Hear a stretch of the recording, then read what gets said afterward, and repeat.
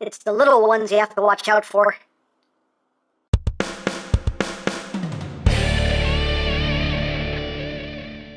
Hey! What's up, my peoples? EmGo here, the freaking geek himself, and today we will be reviewing the Wei Jiang Blue Iron for Small Steel Cap. Yes, that's what they called him. That's what they called him. But here we are, and there he is. And first and foremost, as always, we'll take a quick look at the packaging. And you can see some pretty bare bones basic packaging here, just a black box right there. You got Sqweeks' face, blue iron for small steel cap. You know, you guys are always complaining about how you don't come up with interesting names for these third-party toys, so I blame you. I blame you for this. But yes, blue iron for small steel cap, model series, metal on this side of the box, blue iron for a small steel cap.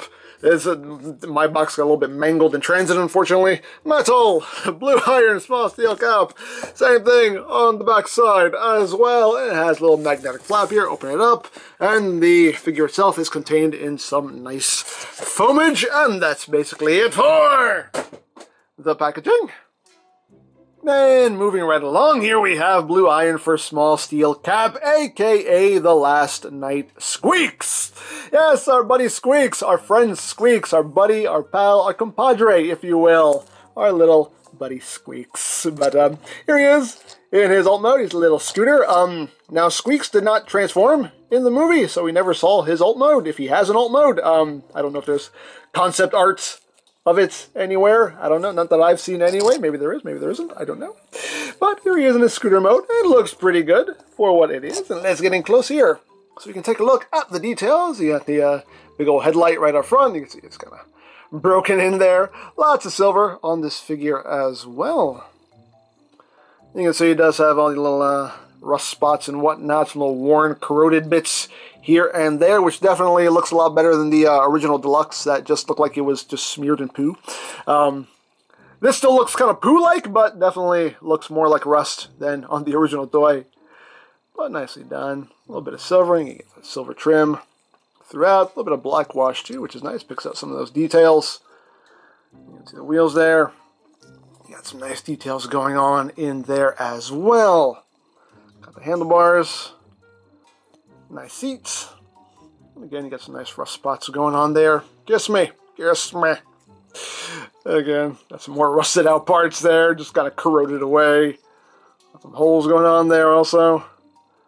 And you can see that whole rear tire assembly there. Got some stuff going on here. That's more for robot mode, but hey. All in all, looks pretty nice. This is the stand for him. That stores right there. All in all, not too shabby. Now, the wheels, the tires are rubber. The front wheel does roll actually pretty smoothly and freely, but the back wheel does not really roll that smoothly at all. So he doesn't really roll as rolling things should. He's really more sliding than anything. But hey. So there you have that. Now, for comparison, here he is with the Masterpiece Movie Bumblebee. So you can get a sense of how Sqweek here scales with the MPM series, and yeah, he's pretty big. That doesn't quite work, but hey, you know, scale. What does it matter, you know? And here he is with the original Last Knight Deluxe Sqweeks. So you can see how that works out. So there you go.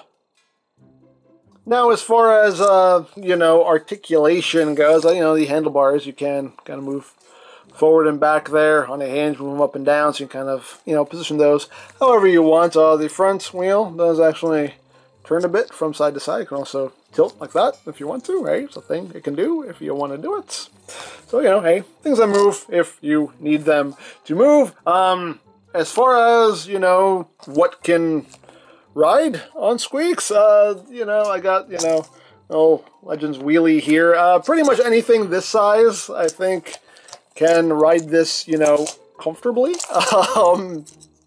Anything bigger than this is kind of too big. Anything smaller just looks kind of ridiculous. This is, I think, pretty much the best you can do and have it look okay, have it look serviceable, you know. I think that's pretty much roundabouts the size figure you would need to ride on a wheelie and make it look like it makes some kind of sense, you know, something like that. So, there you go. Now, as far as accessories go, he does have a couple that are already stored on his vehicle mode itself, but he does also come with this nice little display base here. Let's take a close look at this. You can see a nice rocky display base. Really nice paintwork. Looks really cool. Really nicely done.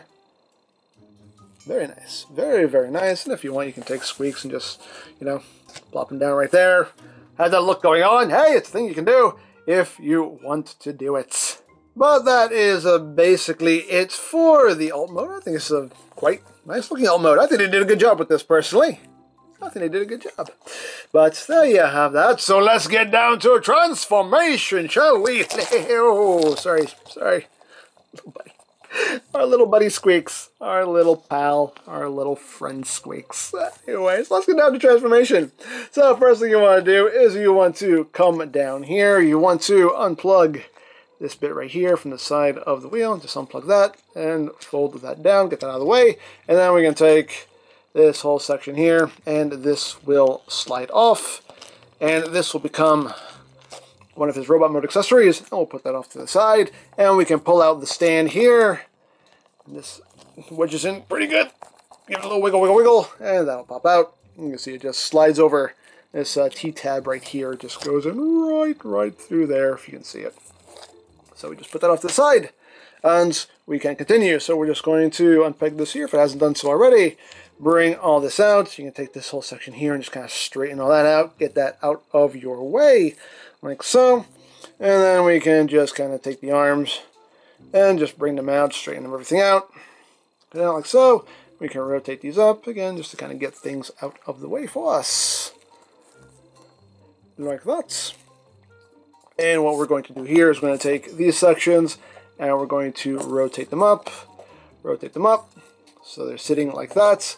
This section right here can just swing over to the side like so. We can actually swing this more out so we have clearance for one of the following steps here. So this little assembly here is just going to, if the camera will focus, there we go. It's just going to fold in like that.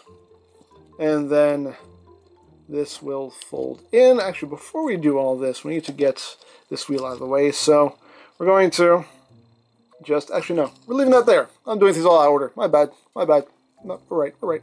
So, got the arms, just move the arm forward here, get that out of the way, and just bring all this down like so. You have to do a little bit of flexing because this does kind of get in the way here. There we go. Just get that around like so.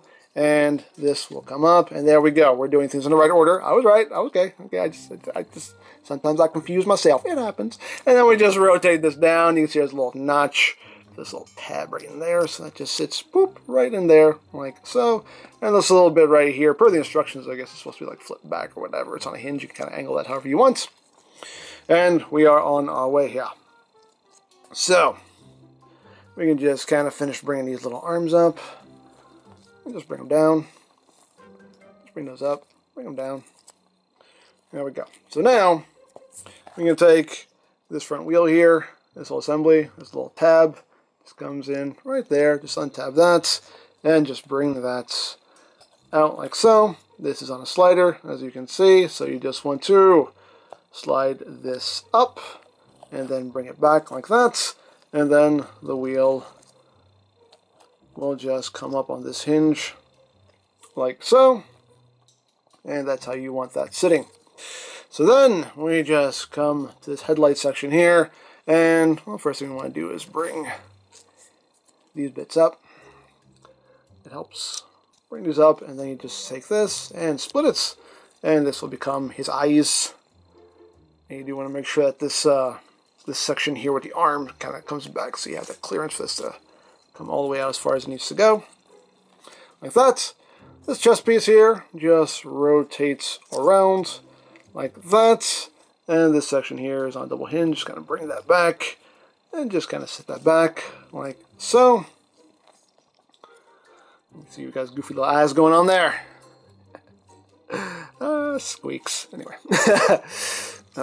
So again, we want this assembly here with his arm just sitting a little bit back, so you see that bit there just has some clearance there for everything to come out the way it's supposed to. just bring these up. This one on mine, this side is a little bit loose. You can see it doesn't want to flop. It wants to flop down a little bit. I don't know. That's okay. But now we'll come down, or come back to this section here.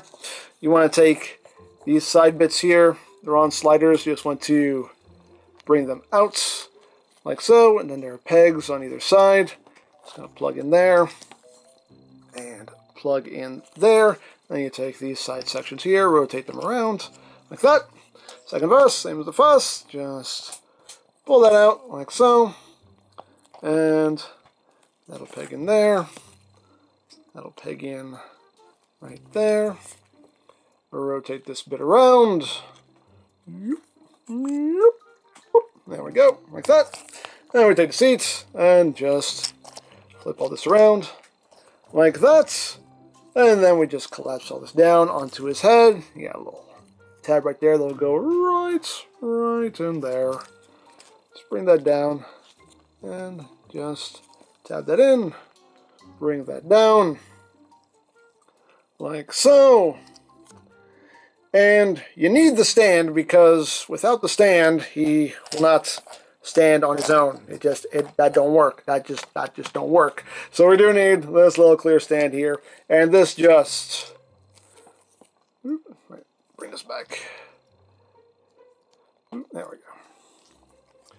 And this just plugs right over this whole section here. Just plug it on like that. Plug it in, plug it in.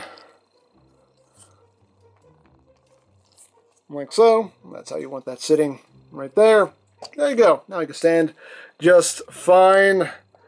And there you go. There you have Sqweeks, our buddy, our pal, our friend. There we have Sqweeks in his robot mode. And that looks quite good in my opinion. Our good friend, our good buddy Sqweeks. Oh, look at him. Look at him. He's cute. He's just cute. Let's get close there so we can take a look at that face of his. You can see both of his eyes. Those broken, those broken spots in there. Well, you got some nice silver there. Again, you got some nice silver, a bit of black outlining in there, which looks quite nice. The side view mirror is supposed to kind of stick out the side. I always tuck it up like that, me personally, but, you know, your toy do what you want, but I guess for accuracy it should be sticking out, but, you know. Again, your toy, do what you wish with it. So you got some nice little bits here sticking out the sides. His little handlebar hands. You know, handlebar hands. Oops, I have his arms turned around the other way. There we go, like that. There we go. There's his elbow. Yeah, but all in all, pretty nicely done. And moving at the back, you can see he has a little backpack there with some tools. There's a big old helmet. Well, no, I like this little guy. I really like him. Now, articulation-wise on the head can rotate just a little bit. You just get a little bit of side-to-side movement. Not a whole lot. Again, this side's kind of loose. This is one reason why I kind of tuck this up, because then the side view mirror kind of holds this up. And, yeah, probably just my copy, but anyway, yeah, you can see, you know, you get a little bit of head rotation from side to side. My shoulders are on a ball joint, so the arms can do a full 360 if they don't bump into stuff. They can do a full 360. They also have a hinge that can allow the shoulders to move forward. This is where my tongue stops working.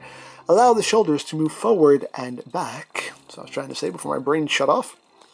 You do have bicep rotation. You do have an elbow joint with 90 degrees of bend. As far as his feet, this can move in and out and can rotate. And that's pretty much it. This one is pretty much just kind of locked in place there. But, hey. So there you have our little buddy, our little pal Sqweeks. And now we can bring in this this rear tire here. And what you can do is we can extend this like so. And this now becomes his arm cannon here. You can see, nicely done silver. Got some little spots of like wear and tear going on there. Quite nicely detailed. And how this works is, you can see, where is it? You can see it right here. You want it oriented like this. We have this little divot on the bottom because that's where this is going to go. So this just slides in just like that. It slides on, it holds on very securely, and there you go. You've got this big cannon, so you can pew pew bang bang, pew pew bang bang, as Sqweeks cans do. So there you have that. And we can bring in the display base, and you can plug them on here. You can see they have this little section here that's molded just like the stand itself, so you can see exactly how it's supposed to plug on. And you just drop them right down on top of that, and there you have Sqweeks on his little display base, and that looks quite cool as well. That's a nice little display option right there, and as always, options are what? They're good. But let's put this back off to the side for now, so there you have that, and now for comparison. Here he is with the masterpiece movie Bumblebee. As you can see how that works out. How does it scale with Siege? Here's how it scales with Siege. Here he is with the unique toys. Prime. He's large. He's quite large. There you go. Here he is with the Wei Jiang Studio Series Prime. So you can see how that works. And pretty much all the Wei Jiang Primes are the same height, so it's going to be the same thing regardless. And coming back down to ground level, here he is with the original deluxe Last Night Sqweeks. So, there you go. So there you have Sqweeks, our buddy, our pal, our friend, our compatriot, our compadre. I can't keep not saying it. Es mi amigo Sqweeks! Es mi amigo Sqweeks! Ahora sigo cantando y sigo gozando. Yo sigo cantando y sigo gozando.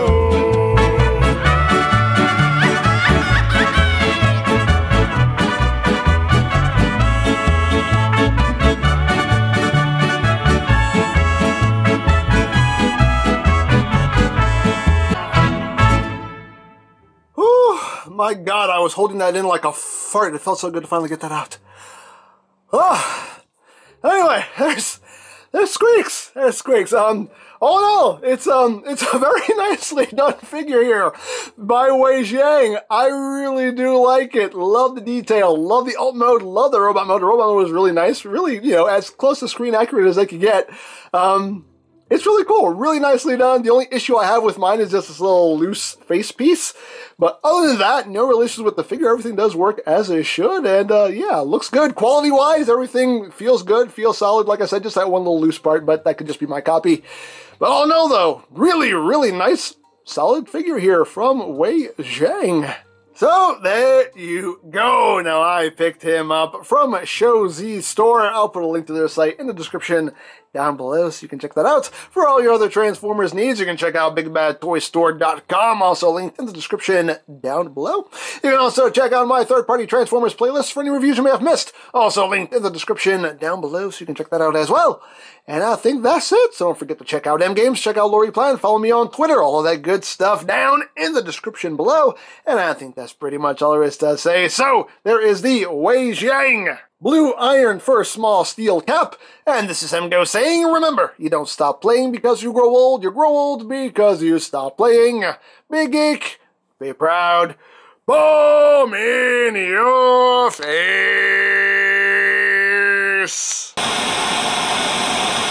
Hey there, Bumblebee, who's this little guy? What? No, you can't have a sidekick. You're the sidekick. The sidekick can't have a sidekick. That's not how this works. That is not my fault, okay? I don't make the rules. Just find somewhere to send him.